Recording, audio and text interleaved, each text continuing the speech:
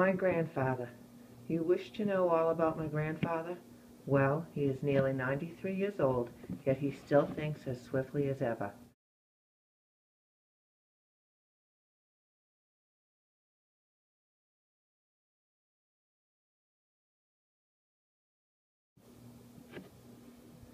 My grandfather. You wish to know all about my grandfather? Well, he is nearly 93 years old, yet he still thinks as swiftly as ever.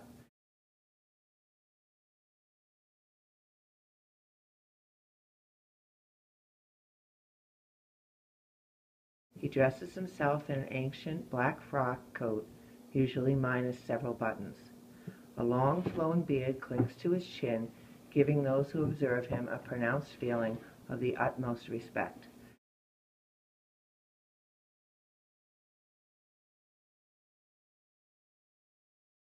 When he speaks, his voice is just a bit cracked and quivers a trifle.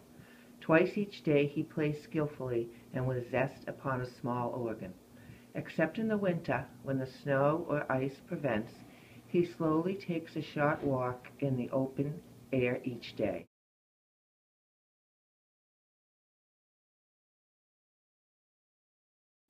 We have often urged him to walk more and smoke less, but he always answers, banana oil.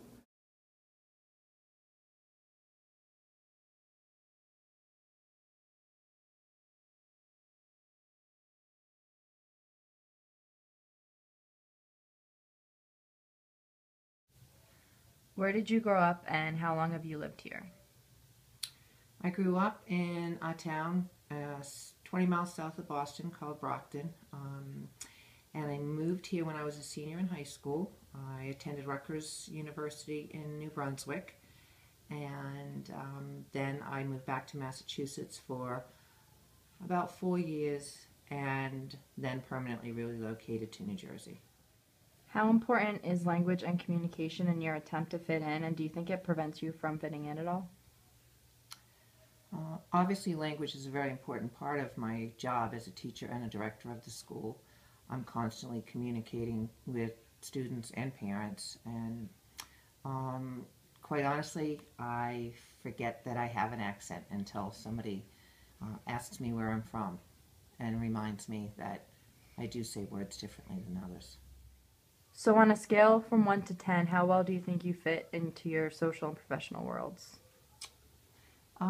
I believe it's a 10. I don't feel that I have any difficulty fitting in socially or professionally.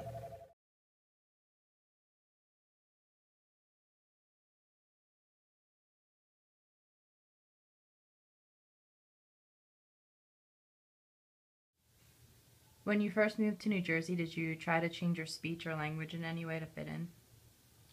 Initially, no, because moving here my senior year from high school, I was known as the girl from Boston, and a lot of people asked me to say different words, um, like park the car in Harvard Yard, because they really liked the accent. So I found that, people liked the way that I spoke, so I didn't initially try to change the way that I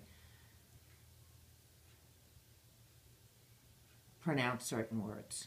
However, when I began to teach high school in New Jersey, I intentionally tried to talk more with a New Jersey accent, just because I found that my Boston accent gave my students an opportunity to poke fun at the way that I spoke or pretend that they didn't understand what I was saying.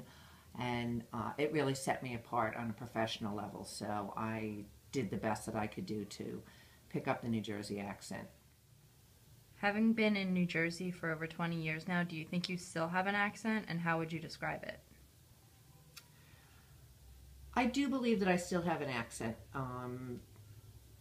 When I'm together with my friends who are native to this area, I definitely do still have words that I say that are different, and I pronounce words differently than they do.